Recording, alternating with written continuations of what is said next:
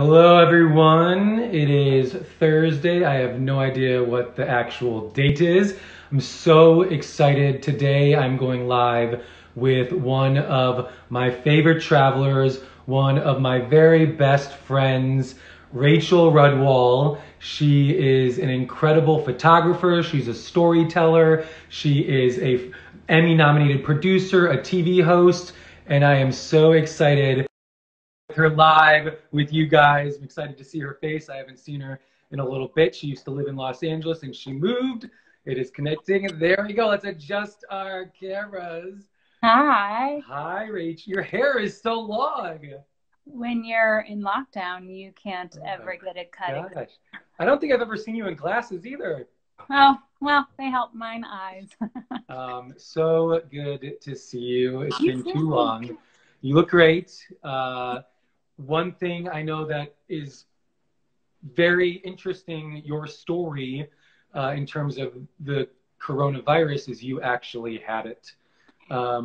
So you haven't really, I haven't noticed on your Instagram, have you shared about that with anyone yet or? No. So what has been really interesting is kind of going over and over the ways that I want to share with people. So I see some of both of our mutual friends and our own followers joining. Yeah. For being here. So I am starting to feel human again after having coronavirus.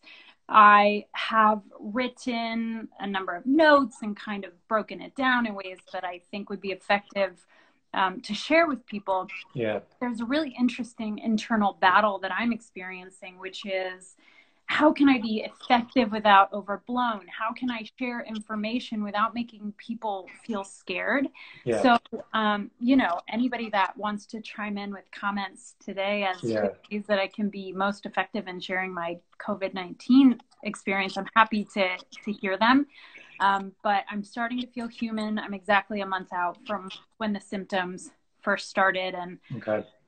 So well, that's one thing I want to say too right away that I love and respect most about you as a human and a storyteller and, the word influencer, however people want to call us.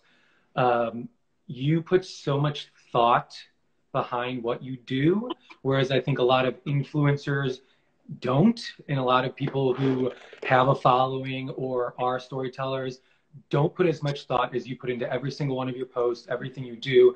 I really admire and respect that about you. So how long did you have the sickness? I know we had talked over text with our group of friends and, wish we could have been there for you. And I know Todd was your husband. How long did it affect you? And you don't have to go into too much detail, but just kind of a cliff note of how severe it was for you and kind of what advice in general you have for this whole kind of pandemic we're going through.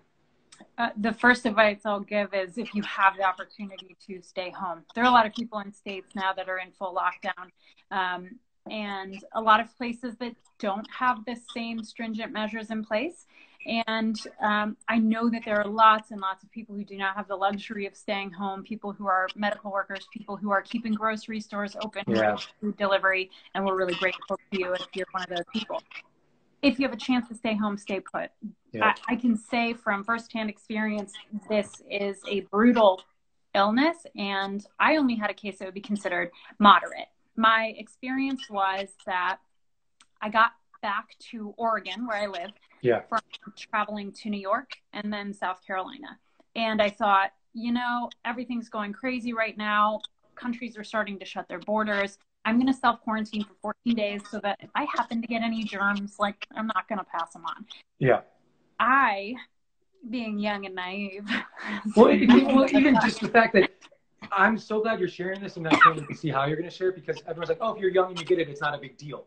But it is a big deal. That was my thinking. Yeah. I was thinking, if I get it, I'm young, I'm healthy, I'm not immunocompromised, I'm very active, I do not have lung conditions. If I get it, I probably will not be that adversely affected. What really concerned me, however, was being a vector for other people to get sick. Yep. Reading how quickly this transfers from one person to 4 people, from those 4 to 4 more each. Exponential growth is something our brains have a tough time understanding and visualizing as mere mortals. As human beings that we are. Human as animals. Yeah, as human animals. And what I felt hyper aware of was that I had a responsibility to not get other people sick in the case that I had gotten it myself. By the time I had spent just 2 days at home in Oregon, I started to see symptoms. They came on slow at fast. I had a headache, some body aches. I thought it was just travel fatigue. Yeah. Within 4 or 5 days of that, it became clear that things were a lot more serious, and I went into a pretty solid decline. I had the full list of symptoms that you would see in news articles, the fever, the cough, the body aches, the exhaustion, all of that, plus a bunch more that I'm going to be sharing with people in case they're curious, not to be into fear mongering, but rather be like, here are a bunch of things that I experienced that maybe we aren't talking about. I had a fever of 4 degrees above my normal temperature. So for me, that was 102. Okay. 7 days. I had... You had the fever for 7 days? Yeah. Wow. Yeah. And when you have that much of a fever, your body is fighting incredibly hard. So everything else is really difficult. I couldn't sit up. I couldn't talk. There was a lot that I couldn't do for at least a week. Now that I'm a month out, it's still remarkable to me how much repair my body still seems to be doing, even though... I just want to point out too, you are an athletic person. You are in shape. Yes. You go hiking all the time. You are one of the most fit travelers I know. So the fact that you're saying this is, I think I'm athletic, I'm in shape, it's not going to affect me. No, when I hear you say that, you are a wake-up call. Yeah. Yeah, it's... a lot of people have said it doesn't discriminate. The coronavirus, right? It can... Oh, Rachel. Uh-oh. Where'd you go? Hold on. Sorry. You know what just happened? We lost a little. We're good. I got the notification. Yeah, you were saying it doesn't discriminate. Here's what happened. Well, I got the notification from Instagram that said you've spent too much time on Instagram today. Wait, is it really? You really get a notification saying that? It was like, oops, your time is up. By the way, I'm sweating in here because I have the heat on because it's raining and cold in LA, so I'm taking my little sweater off. Maybe you have an empathy fever. No, I do. Medical thing? Empathy fever, yeah. I took my temperature and I had a 98.2 today, so. Yeah, okay, so you're good. So anyway, people are saying that... Where did I go? No, wait a minute. It turned around. Come back. Come back. Oh, God. Was it I'm there. Keep going. I'm going to fix this. I'm here. Was it something I said? Oh, my God. Hey, I'm going to scroll through these great comments while we're at it. We've got I know. Sorry. Wait, why can't I see myself now? We have people laughing, crying, laughing emojis at the lack of capabilities. We have some greetings. Hello, everybody. Hi, everyone. Thanks for joining. Hello, Megan. Hello, Husky. Hey, Kelsey. It's great to see you. I'm sorry. I cut you off from taking my clothes off and then turning the camera around. This IG Live is getting wild. Live feed, everyone. Okay, so I guess what would be your biggest takeaway is stay home, right? Yeah, my biggest takeaway is stay home because our ego brains as young people tell us that we are, I'm in my 30s now, so I am starting to acknowledge my own mortality, and I'm not like 18 anymore going, I'm invincible. Yeah. However, our ego brains tell us that if we're young, or if we consider ourselves healthy, or if we don't consider ourselves immunocompromised, that we're going to be immune from this thing. But because it is unfamiliar to the human race, it's something that we have no control over. And you should be staying home because you could get sick and it could be really bad. My experience felt like a really bad experience, and I would only be considered moderate, not severe. The differentiation being that I didn't need to go onto a ventilator or get breathing support at a hospital. That's what makes it severe. And I'm really thankful that I was just moderate, but it was still brutal. So you could get sick. That's scary enough. But what I would encourage you to consider is the effect that you're having on other people. There are people that you know that you obviously don't want to get sick, parents, grandparents, partners. But there are people that you don't know, that you don't want to get sick as well. Because every instance of COVID-19 in your own community creates more opportunities for it to spread at an exponential rate. And no one wants that. No one wants to be the vector for someone else's life being at risk. And we can look at this as an opportunity instead to, even though it's uncomfortable, sit in our sense of quiet and examine the beautiful thing. It's, you know, it's the fact that you beautiful. said that is amazing, because my next question, what I was thinking for you is, Rachel always has a way of looking at the positives of a hard situation or of any situation. And I went for a run yesterday in the street, and as I was running by different people and strangers, I thought to myself, I feel connected to these strangers in a way that I have never felt connected to strangers in my life before, because universally, we are all going through the same thing in a different way, but we are connected by this weird, you know, experience, this hard, difficult experience. And I was going to ask you, where do you find the positives in this? And you already started speaking about it. Mm-hmm. I appreciate the invitation that I think we should extend to ourselves and to one another to seek out the positives. That doesn't mean that we have to use— Oh my gosh, you know what it is? Every time I go to like wave at someone, it's going back and forth on me. And one of the positives— Hi everyone, I waved to you. One of the positives is learning just how tech savvy you are. Yeah, grandpa over here. I had my grandpa sweater on. You little walker. Well, tennis balls on the bottom. Oh man. So I think that we have the opportunity to give ourselves permission to be kind to ourselves and be patient and acknowledge that we're going to experience a lot of emotions right now. And some of them will be grief, some will be shock, some will be confusion. There will be any number of things that we feel we have to contend with that are difficult emotions, but we also have an opportunity to look at all of the beautiful, tiny things that we never take the time to notice, that we never have the bandwidth to respect, to give love to. I have had more FaceTime dates and Zoom dates with people that I adore that I haven't seen in ages. In a decade. I mean, there are people who were my best friends growing up that I haven't spoken to in 7 years, and we're going to be able to have a catch-up conversation because we're immobilized. And so suddenly available. And I appreciate very much what you said too about seeing the connections between people. My first thought, which I think is very rose-colored glasses in a metaphor, I really hoped that, as traumatizing as this pandemic is for people around the world, for all of us, I also hope it grants an opportunity to see how interconnected we are. We are always connected. Everything that we do affects other people, and those people affect other people. We're in a beautiful, complex web of being that we do not really examine, show love to, appreciate. And now we're being forced to look at it in ways that maybe we don't normally. And I hope that from here forward, people see this as an invitation to step into community and into kindness. And I love that perspective. What we are. And I think that's one of the reasons we love travel so much, is because through travel, we see the interconnectedness of the world, of humanity. And as much as different as we think we might be, and as far away, we're all connected in so many ways. And this virus shows that. It started in one place and it's gone around the world, and that's how connected we are.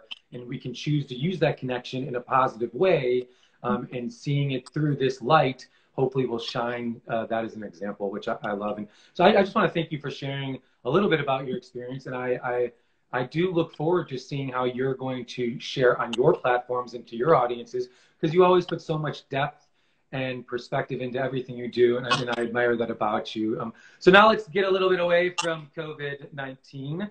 Tell everyone how many countries you've been to and how many continents you've been to. 7 continents out of 7. 7 out of 7. 7 out of 7, which is pretty amazing. Quick note, I'm from a small town in Ohio, and as soon as I found out how big the world was. I was like, can I go to that? So when was that? When was that? That's a thing. I started traveling when I had the benefit of taking my first overseas trip when I was about 12. My grandma took me to visit cousins who lived in the UK. So we went and stayed with them, ate fancy high tea. Nana tells me that at high tea, a formal affair, all I did was eat sugar cubes. Ah! Fancy. It's a long so I've been fancy since the beginning. But I love it. So the seventh continent I had the opportunity to visit was Antarctica, and that was. Well, I was going to ask you. I want you to go through each continent and say your favorite spot on each continent. Well, let's start with Antarctica. I think that was pretty simple, right? Yeah, I only have the opportunity to say one spot, and that is the Antarctica. How did you experience? How did you do Antarctica?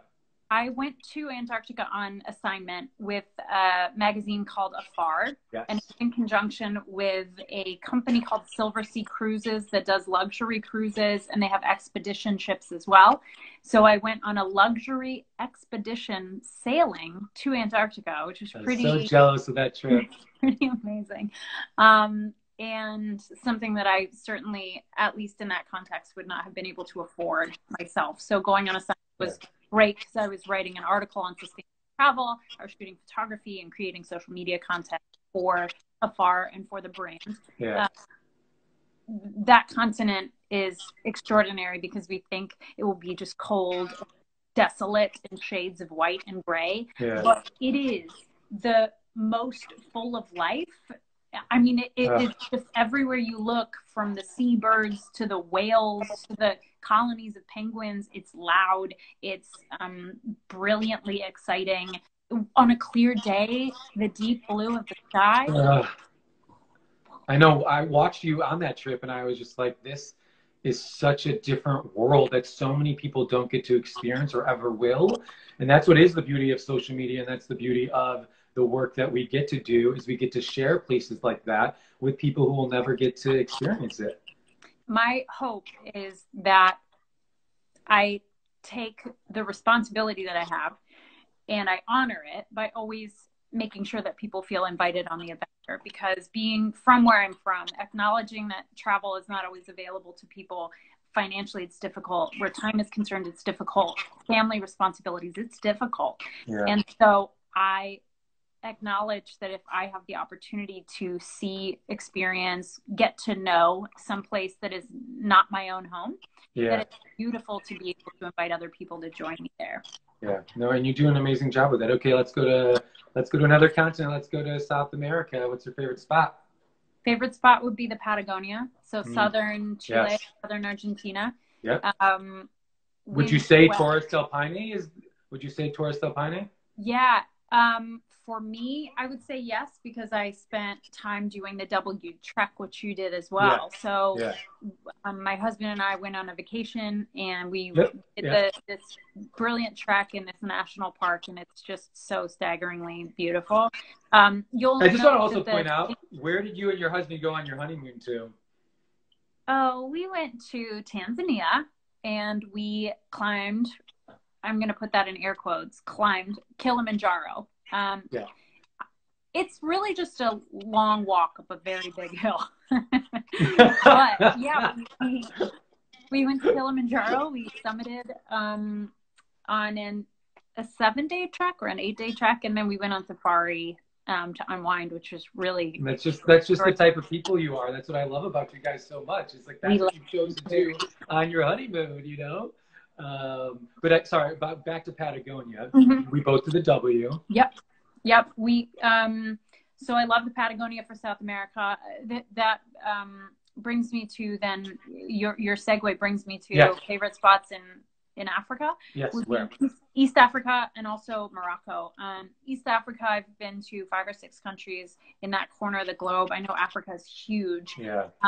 But the places that I've had the opportunity to visit there that really highlight and protect wildlife are my personal favorites. So Serengeti National Park. I want to go. Ngorongoro crater is this really beautiful bowl of earth in which tons of different species coexist, rhinos and zebras and giraffes. So it's incredible. definitely bucket list worthy. Yeah. Morocco, I would love to go back. I went on a job assignment with Afar. I was leading a photography tour for Afar magazine and Nikon cameras. And we drove through the Atlas Mountains. And I would love to go back on a trek there. And that says a lot because there's usually you want. Oh hey, yeah, this is real fun. Oh wait, you have a landline? A mobile. How do you have? The relatives. You're the only person I know our age that has a landline. It's the relatives. Oh. I'm just gonna let it keep ringing. Sorry. Well, that says a lot about Morocco because we're the type of people that when we go to locations and destinations, we don't necessarily want to go back. We want to keep going to see new places. So if something stands out to go back to, that means it's an amazing, incredible place. I find that the closer I become to the old fart age of like mid-30s, there are places that I'm really excited to return to again and again. And I'm no longer compelled to the same degree by must-see new. Yeah. That part of like ego I love that. Need is kind of dying out. And I'm going, it's okay to just return because the place feels rich and warm and inviting to me. And I can keep going back. Yeah. Lala Scoop says, I hiked Atlas Mountains in 94 to Berber Village. That's Melissa Curtin. Nomadic SP says, have you been to India? Have you been to India? I have. Yeah. I spent a month traveling India again with my husband. This was back in 2011. And we had a friend who was living there. And so we went and started by visiting her and her husband in Chennai. Then we cut west on a train and we went up kind of the west coast. And my favorite spot in India was one that was teeny tiny. Okay. It was called Ooty. Where in the country? It's in the south, but it's kind of centrally located. So it would be between Chennai on the east coast and is there a cat? Do you see a cat? No, bring the cat in. Hold on, Rosie isn't very user friendly. Oh my God, I love this. Okay, if you're gonna reveal a cat, I'm gonna reveal something. I am not wearing pants. That's right. I'm sitting here in underwear. Rosie. Okay. We can do now, right? So, okay. Ooty, I loved because it's small. It's a location where there are a lot of different tea plantations and eucalyptus growing operations. And so things smell like eucalyptus, things smell like tea. Because it's smaller and further removed, people have more bandwidth to just be really welcoming and be like, come check out these carrots that we're washing that we've just earth and like have some tea. And that felt really special. JJ's Kelly says, prove it. Okay, JJ, there we go. Also, JJ, I have been to India as well. I went to India. I was working on a Travel Channel show. JJ is the host of it with Kinga Phillips called Lost in the Wild. They're actually re-airing it because they need programming right now, and it's an amazing show. The show, we went to India. We had some issues where I was only in India for 3 days. So within 1 week, I flew to India and then back to LA. Within 1 week, flew around the world, which was crazy. We were in the northern Himalayas in India, and we were telling the story of a Instagrammer blogger who went missing. Check out Lost in the Wild if you haven't seen it. It's a little plug for JJ, Kinga, and the Travel Channel. But yeah, so India, that sounds like I've never heard of that spot that you went to, and I'm going to definitely look it up. Got to go back to India. What about North America? What about North America? I can give an unbiased account of that episode of the show. Justin Shuttler. Intensely mysterious, left me with perhaps more questions than answers, and the visuals were beautiful. Yeah. So JJ, Kinga, Justin, and your reenactment scenes. That story hit home with me. So for anyone who hasn't seen it, Lost in the Wild is a show that followed the stories of unsolved mysteries of people that have gone missing in remote parts of the world. That story was about a man named Justin in his mid-30s who was a blogger, Instagrammer, and he went missing in India. And, she's going back. He went missing in India. And that story for me hit home because I related to him on so many levels. and we met his mother before going to India. She was the sweetest woman, and it's really hard when people lose loved ones and they don't have 100% the truth or answers to what happened to their loved ones. So I definitely recommend checking out Lost in the Wild. We're re-airing it on the Travel Channel, and I was really On proud. Easter. What? Easter, there's a marathon Easter morning this Sunday, if I'm not mistaken.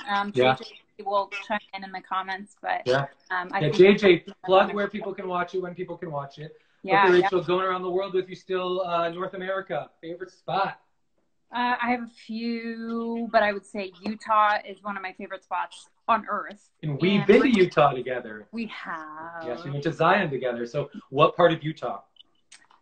Probably my favorite would be Grand Staircase, Escalante. It's an area that is a national monument. I cannot recall, but maybe the national monument status was revoked recently with the current administration, or it was the land mass was reduced. But it's this really incredibly beautiful protected area of slot canyons and beautiful arches spanning rivers. And so I did a backpacking trip there with Todd, my husband, with Tony, a buddy from climbing, and also who's a director of photography for National Geographic.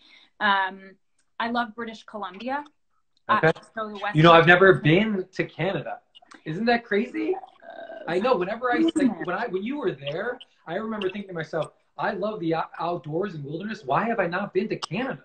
It's exquisitely beautiful in BC. It's rugged. There are all of these incredible passageways and essentially fjords into forests where you can go grizzly watching along the coast. I also love Mexico City. So this is pretty different than a lot of the answers I've given, which are based in the outdoors. Mexico City is my favorite city on earth. So that's a favorite spot in North America, hands down. Colorful, vibrant, adventure around every corner. People are welcoming. Things are delicious. And you did Dia de los Muertos there, and like the whole face paint, and it was gorgeous. It was amazing. It's so cool.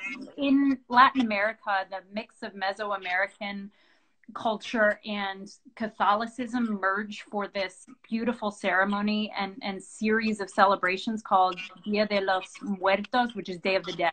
Yeah. And it's a week-long, every day honoring those who have passed, from your family members to your friends to your community. The movie Coco is based on that, and fairly accurate, a colorful, lovely portrayal. But it's such a cool understanding of honoring the people that we've loved who've come and gone. It's a celebration versus like a funeral, you know, which is beautiful. I would like to say that JJ did confirm that Lost in the Wild Marathon is this Sunday starting at 7 a.m. on the Travel Channel for anybody. I love it. Hello, Bill. Hello, Monica. Hello, Ozzy. Seeing some great people I know joining the chat. Do you have any questions for Rachel? She's one of my best friends. I miss her so much. She used to live like 10 minutes from me. She moved to Oregon. I miss you so much. What continent have we missed? What continent have we missed? We haven't hit Europe. And we had a comment from somebody who said, if you both love hiking, have you been to Switzerland? Yes. Love. Yes. It's otherworldly in its beauty. Where would you say in Europe? I took my grandma there last summer because she wanted to. I took Nana. I took to Switzerland my God, that year. trip. I am so jealous. So Rachel took her Nana earlier. She talked about how when she was with her Nana, that inspired her to travel, and the tea you guys did. You taking your Nana on that trip, that was the cutest trip ever. And I wish that I had my grandparents alive to this day, that I could have taken them on a trip like that. That trip was so special. And tell, what was your favorite memory or kind of moment of that trip traveling to Europe with your grandma? Well, what was remarkable is she is now 92. She was 91 at the time. We were traveling during a heat wave, and we were traveling for 2 weeks together in confined spaces on a riverboat cruise, sharing a room. What really struck me was how well we got along. Being in that tight of a space with somebody else of a dramatically different era, she's used to living alone. For me, my favorite part was how much we laughed and how well we got along. And she's so independent and stubbornly so that it was really humbling to reach a point where she would accept help and I could bring her cookies in the afternoon and like hot cocoa, or I could take her arm when we were on cobblestones and she would accept it. When we had to part ways at the airport in Paris, we were just both ugly crying. Oh my gosh. We'd call each other for weeks and be like, I missed my roommate. Oh my gosh, that is adorable. That is, you're so lucky to have had that opportunity. Yeah. I would have loved to have gone to Italy with my grandparents, or even I really am proud of my Italian heritage, and I'm also German. And going to Germany has made me love my German heritage more, because I absolutely love Germany. And to have had that opportunity to travel with a grandparent is so special. You're so lucky you got to do that. Europe, would you say your favorite spot in Europe? My favorite spots would probably be Scotland and Scandinavia. I have spent a lot of time working in cold climates, like in Alaska, and I mentioned Antarctica earlier. But what is really surprising to me, as someone who runs cold and doesn't think she likes being cold, like I wear cold wetsuits to bed basically between September and April. I'm like, bye husband, I'll see you in the spring. I love the Arctic and the Antarctic when it's cold, when it's that bleak sort of your eyes might freeze shut cold. It is so beautiful and stark. The opportunity to go out and play still exists. And there are even places in the US that are like this. My understanding of Minneapolis, St. Paul area is I love that area. Terribly cold, people get out and they Nordic ski. That's something that I really appreciate about Scandinavia. Scotland holds a special place in my heart because there's a strange nostalgia about it. Even if you've never been and you go for the first time, you'll be like, have I lived here before? Wait, you watch Outlander? Isn't that where Outlander shoots? I don't watch Outlander. But I should. Yeah, I hear a lot of people love that show. Does anybody watch Outlander? And I met my husband there too. Aww. At the time we were just friends, and then a couple years later he was living in a cabin in the woods in Alaska, and I went up there and I was like, hi, I'm a female, you're a male, what are your thoughts? And we've been together since. Oh my gosh. All right, but you didn't do Australia.